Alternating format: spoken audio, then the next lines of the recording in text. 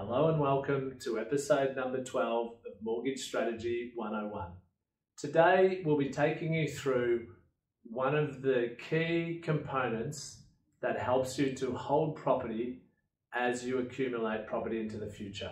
In particular, why putting all your surplus repayments into an offset account on an existing home that you'd like to keep and turn into an investment property makes such a massive financial difference to your future wealth. And so we'll just illustrate that in really simple terms. So if you've borrowed $800,000 for your current home and you pay it down to $400,000, you think you're doing a great job, right? By paying down your loan so much. But unfortunately, what you're doing is you're removing the ability for you to claim as much interest on that property should it become an investment property into the future. And therefore, the financial benefit from keeping that property is diminished significantly. So in the case here, if you've paid it down to $400,000, we've drawn the numbers out for you.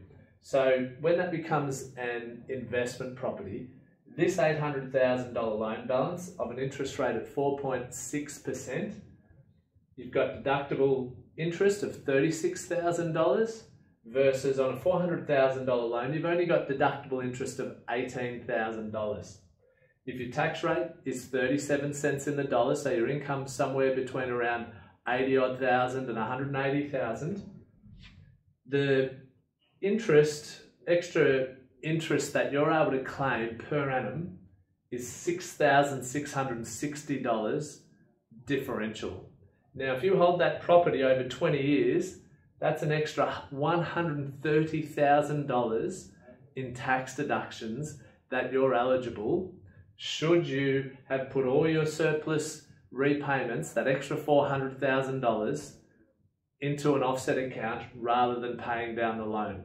So you can see how financially compelling that is to make a case for you keeping that property when you buy the future home if you've got all these extra tax deductions.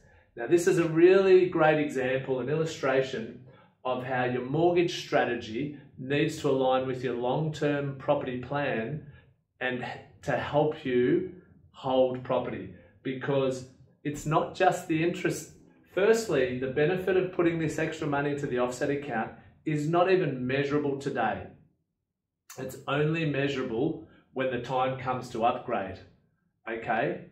And so no mortgage brokers basically or lenders will talk to you about this.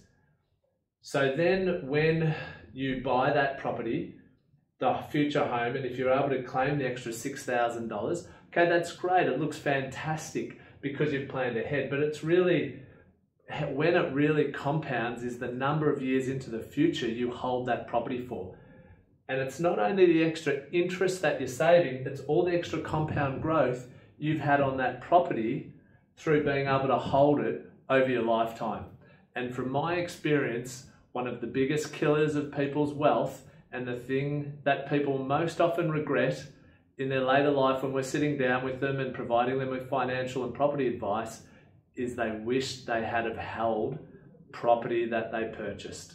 And I wasn't aware of this mortgage strategy when I first purchased my first two properties, which I sold.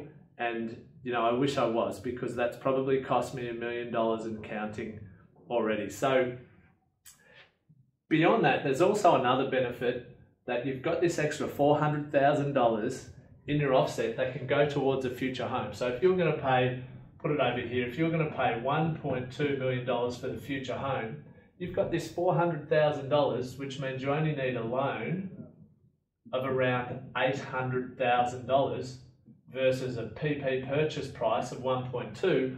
Whereas if you've paid down this loan, you cannot redraw that money out to pay for the home and claim it as a tax deduction because you fail the purpose test. And a lot of people don't realize this. They think they can just redraw the money out and pay for the home and still claim that because that loan was secured against the first home. And that is not, That fails the Australian Taxation Office's case for the purpose test, because what determines deductibility is what the money was spent on, and that redraw would be spent on the home. So that's why you need to move it into an offset account. So not only do you get greater tax deductions and have a better financial case for keeping the first home, as it becomes an investment property, you also have less money that you'll need to borrow because you've put the money in the offset account to go towards the home. Whereas if you paid down and you don't have the 400,000 in your offset, you have to borrow the whole 1.2 million, working in round numbers, on the future home.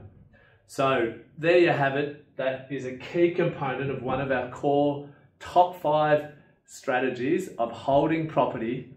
I hope you've got something out of that. If you'd like to find out more about how to hold property as you accumulate property, and it's vital that you set up your loan structure from day one, because it counts from day one in terms of how much long-term benefit you'll get from being able to keep the existing property.